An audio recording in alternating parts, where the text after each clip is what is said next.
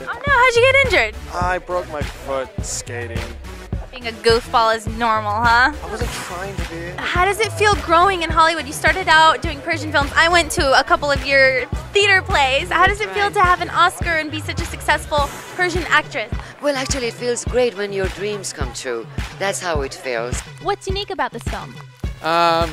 Put a smile on your face, and it'll surprise you because it has a lot of strange twists and turns. The story is very hard to predict. Pegah, nice to meet you.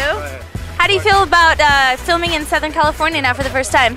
I think it's great, and we're going to do a really good job. Did you want to rekindle anything with anybody from college? Anybody in mind that you wish you could go back and find? Listen, I've got like 6 weddings this summer that I have to go to, so there'll be plenty of kindling. We'll be able to start a bonfire with the amount of kindling, don't worry. Can I take my boyfriend to see this movie, or is he going to be like, ah, it's girly?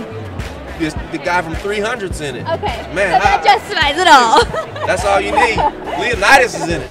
Huh? Why should we see this movie? Have you ever chased a pot of gold at the end of the rainbow? Anyone you're looking forward to see tonight? Yeah, I'm just gonna have fun, see the movie. I think it's gonna be a good movie. There's a party afterwards. I'm always up for a party. God, where's the party at? Some building over there. Join you. You guys filmed in Las Vegas. Was that crazy?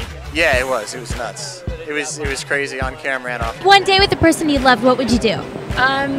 Good question. I think, you know, just lay low, cook a meal, maybe see a movie.